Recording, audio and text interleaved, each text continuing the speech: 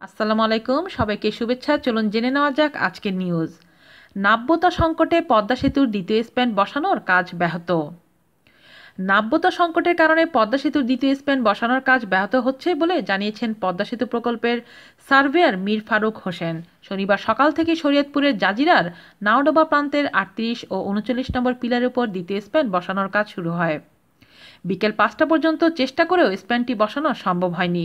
মীর ফারুক হোসেন জানান, ৩৮ ও ৩৯ পিলারের মাঝখানে অধিক গভীরতা ও স্রোতের কারণে স্প্যানটি নিয়ে ভাসমান ক্রেনটি বারবার চেষ্টা করেও পিলারের কাছে মুভ করতে পারছে না।